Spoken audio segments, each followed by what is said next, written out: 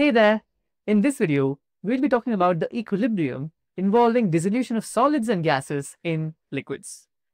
First, let's start with solids. I'm sure you have dissolved sugar in water. So this is a picture of sugar being dissolved in water. And as you keep adding sugar, you reach a point known as a saturation point, where you have a saturated sugar solution. So what does this mean? At this point, you cannot add any more sugar at that particular temperature. Let's say the temperature is 25 degrees. At this temperature, you can only dissolve some amount of sugar, and beyond that point, this solution gets saturated. But what if you keep going further? If you still try to dissolve more sugar beyond the saturation point, the sugar will sink to the bottom. But is that all? No. Once you add this extra sugar, it seems to the naked eye that there's nothing much going on. But then, there is a lot of activity in the form of a dynamic equilibrium, which means that there is continuous crystallization and dissolution happening, but we just can't see it with our eyes. These sugar crystals continue to go into solution while the crystals in the solution continue to come into the crystal form. Let's try and see an illustration of this. If you had a nano level vision, you'd be able to see the sugar molecules from the solution come into crystallization form and from the crystal go back into the solution. And this keeps happening at exactly the same rate. And that is why it's known as an equilibrium. I have an even better way for you to visualize this. Let's look at that. So here I've made a simulation for you to better understand the process. So this is a beaker of water. Now let's start adding some sugar into this beaker.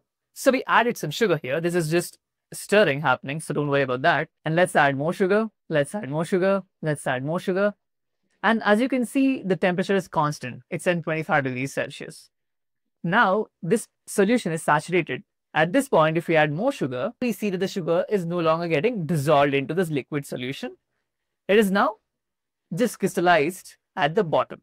So at this point, if we observe what happens, you see that there is a dynamic process. So some of the molecules here are going up into the solution and some of the molecules are coming down into the crystal form. And that is where the dynamic equilibrium happens. So at this point, the rate of dissolution is equal to the rate of crystallization. And that's where we have an equilibrium. This means that there are two processes happening simultaneously at the same rate. And that is why it is a dynamic equilibrium. Since they are at the same rate, they cancel each other out overall, but they continue to happen. That is the main takeaway for you to understand. So let's keep watching. We keep observing that the equilibrium keeps going on, but nothing apart from that happens. So here we've added more sugar. We had more sugar, but now we increase the temperature to 33 and we see more dissolution has happened.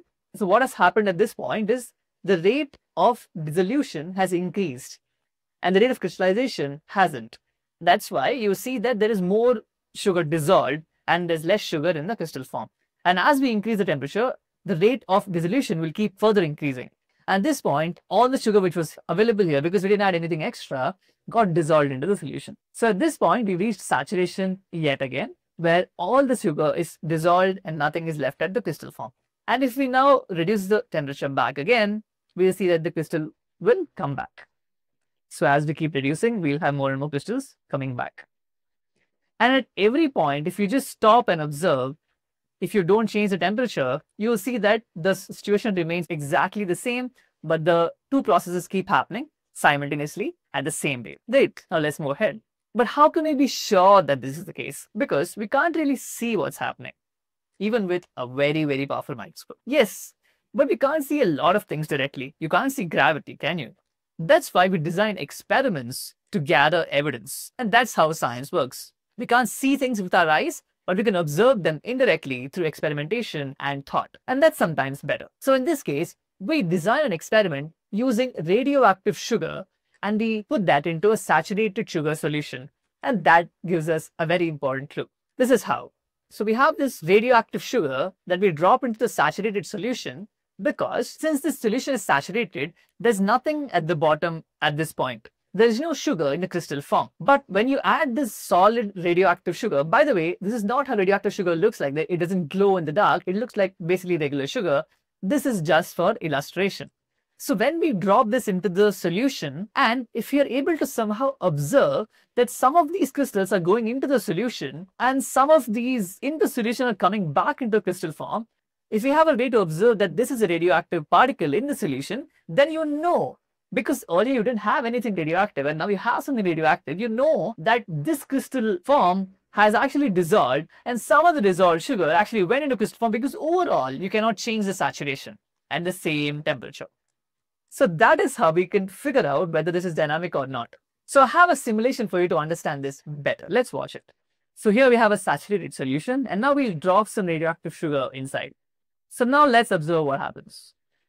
And as you can see, we have some radioactive particles, and obviously this is another animation, but in the real life, what actually happens is we use something known as a Geiger counter. It's known as a GER. It's named after a scientist called Geiger who figured this out.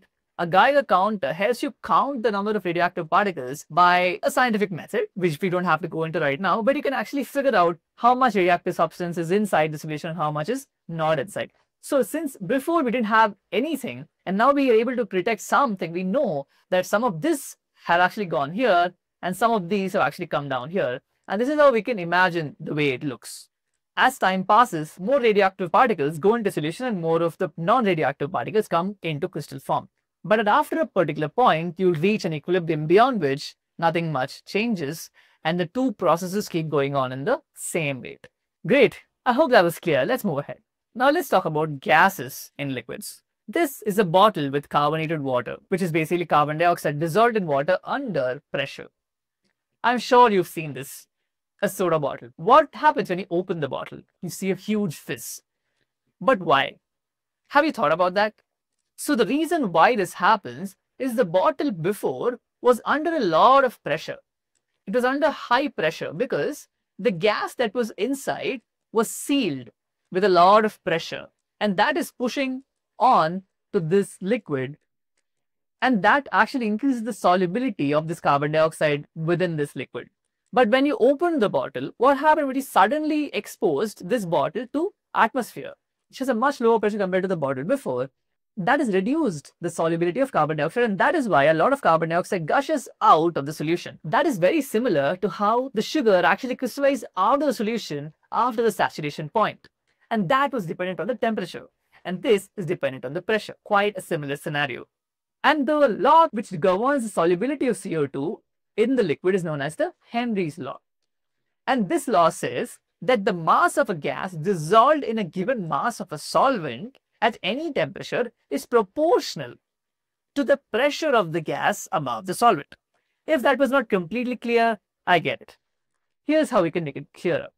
So imagine there's 100 grams of water, and we have dissolved about 0.1 grams of CO2 at 1 atmosphere of pressure. If you increase the pressure by 10x to 10 atmospheres, then you increase the solubility too by 10x. And that is what proportionality of pressure to solubility is. If you increase the pressure by any multiple, you'll increase the solubility by the same multiple. So in mathematical terms, you can say the mass of the gas divided by the mass of the solvent is proportional to the pressure of the gas. Or you could also say that the concentration of the gas, C is concentration, is proportional to the pressure of the gas. That is the Henry's law.